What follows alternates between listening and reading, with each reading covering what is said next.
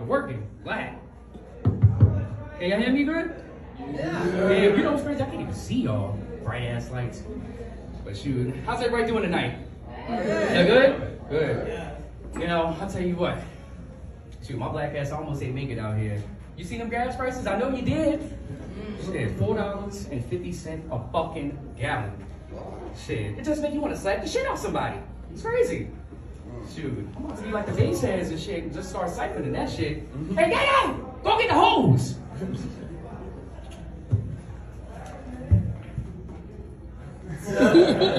Shit. I'm gonna need my shit's a gas goes. I'm gonna need a couple of more gallons for that. You know what I'm saying? But you know, it's crazy. Like the gas prices are so whacked out, yo, that I can't even take my girl out on dates no more. Instead of taking her out on a date, you know, I just put her in a blindfold, go in my car, drive her on the block a couple of times, stop, take out the car, spin her around 3 times, and send her ass upstairs because I'm broke, bitch. It's ridiculous. Anyways, I hope everyone's been safe and well and Rona-free. I myself have been lucky enough not to have caught it this far. You know, I'm vaccinated. I also have the 357 other booster shots. So far, so good on the side effects, though. Sorry, Tourette's. You know, I do some home preventative remedies, like not blowing my nose, because if the Rona wants to infect me, you're gonna have to go through my booger obstacle course. That's right. Shit, if the Rona wants to infect me, you're gonna have to take that double dare physical challenge, motherfucker. Work for my sickness. Not today. Not today. And I'll tell you what, you know, I'm glad they about to lift these mask mandates, man, because these mask mandates have people in the uproar. I mean, it's been ridiculous. And I mean, shit, especially them Karens. They've been in the uproar. They've been showing their ass. And I don't mean they just been showing their ass. They've been showing that Taco Bell flatbread butter. Shit, I seen it. Shit, you got Karen in the supermarket. Ma'am, can you just please put your mask on? The other shoppers, they don't feel safe. Can you just please put your mask on? We got protocol and rules and stuff. Just, you know, here's Karen. Oh my God. How can you talk to me like that? First of all, I am an American. I am a U.S. citizen. And I am chairman of the HOA. I don't have to wear a fucking mask. Fuck you. Oh God, here we go. We got one of those. Ma'am, can you just please put your mask on? Quite frankly, I don't get paid enough for this shit. Can you just please put your mask on before I have to call the authorities? Really? Don't talk to me like that. Call the fucking cops. They're not gonna do anything anyway. I don't have to wear a fucking mask. Fuck you. Listen. I know this is America, land of the free, home of the brave, yada, yada, yada. But at the end of the day, we can agree to disagree, but to laugh and cough in somebody's face is totally uncalled for. And she's sitting up there talking about, I have allergies. Just want to, I'm like, yeah, well, I got reflexes, Allegra, new prescription, and I also got my new and improved Benadryl. Bend and drill. Bend and drill. Right up your ass.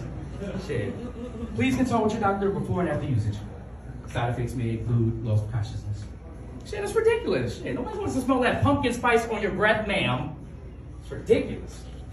And you know why I can't stand Karen? Because I can't be Karen. Shit, you got Karen that go up to police talking about, this is bullshit.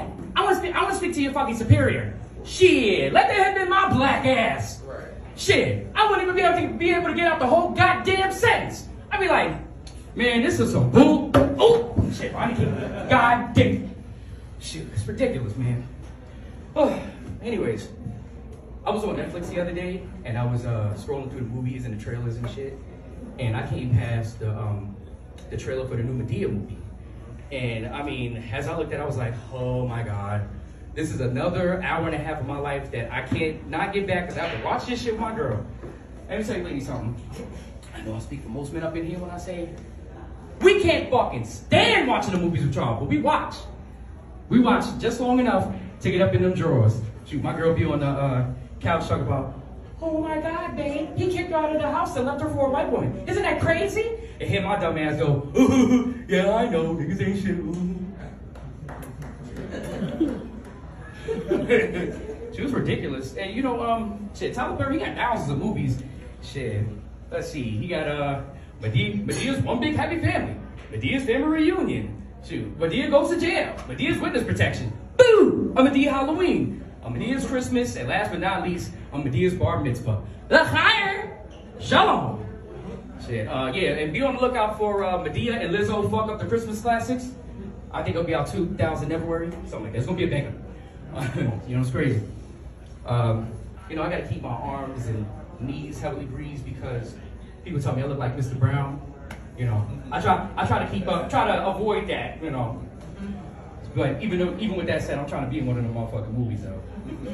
But you know what? When you're fat and when you're fat black like me, that's how you look like every singer and celebrity there is. I had Karen come up to me the other day. She said, "Hey, aren't you that bartender guy?"